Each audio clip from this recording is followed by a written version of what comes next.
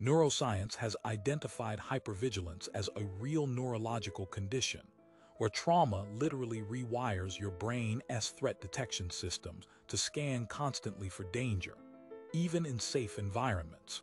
According to research on post-traumatic stress, trauma changes your brain structure by enlarging your amygdala, the fear center, while shrinking your prefrontal cortex, making you more reactive to potential threats and less able to logically assess actual safety levels. Scientists discovered that hypervigilance develops when your nervous system learns that missing warning signs could lead to physical or emotional danger.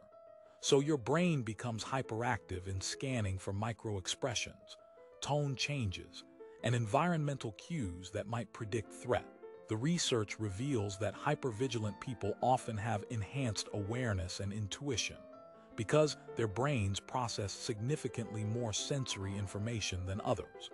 But this constant alertness is exhausting and prevents your nervous system from ever fully relaxing or feeling safe.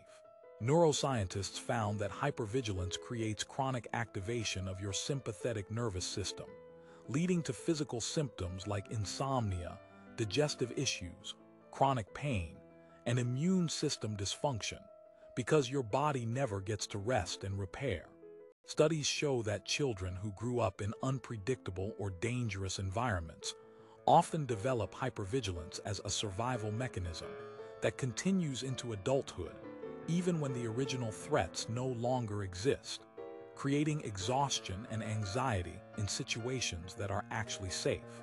The breakthrough discovery is that hypervigilance can be healed by slowly retraining your nervous system to distinguish between real threats and trauma-based false alarms through specific therapeutic interventions that work with your brain's neuroplasticity.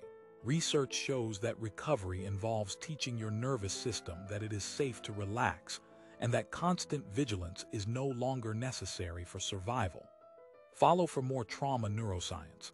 Comment if you are always scanning for danger, and share with someone whose nervous system needs permission to rest.